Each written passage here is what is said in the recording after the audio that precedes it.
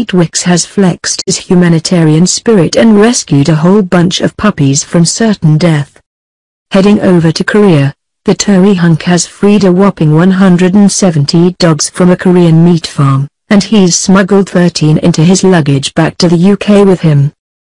The 28-year-old flew out to the Namyanggu farm on a mission with Human Society International to rescue the cute canines from one of the estimated 17,000 dog meat farms in Korea that would spell the demise of the cute pooches who are caged there. Pete told The Sun about the trip, revealing he's bringing home a crew of rescued canines including a golden retriever, beagle, and Korean Jindo. Seeing for myself the horror of a dog meat farm has been one of the most emotional experiences of my life, he said. I love my dog Eric with all my heart, and I kept thinking how dreadful it would be for him to spend even one day in a place like that. Some of the dogs I met were terrified, and you can't blame them because they've seen the cruel side of humanity, but I couldn't believe how friendly most of them were despite everything they've been through. The way they wagged their tails just broke my heart.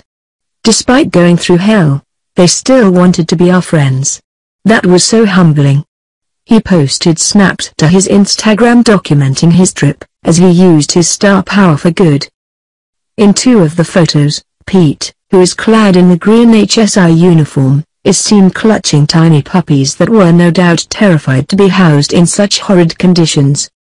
Urging his 1 million followers to donate to Humane Society International, he said in one image, "No amount of words or pictures could describe some of the pain and suffering I have witnessed today. With your help, we can begin to put an end to this suffering." Fans were heaping praise on his act of raising awareness of such a worthy cause. "Thank God you're raising awareness, so needed, such barbaric torture for every single one. Thank you for really caring," one said. Another added, "You're a good-looking guy on the outside. But more importantly a beautiful heart in the inside. Keep doing what you're doing."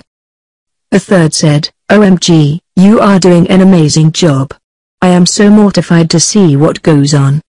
Earlier in the week the reality star told his followers he was about to head to Korea to help shut down one of the farms, sharing a heartbreaking picture of an emaciated dog in a putrid cage.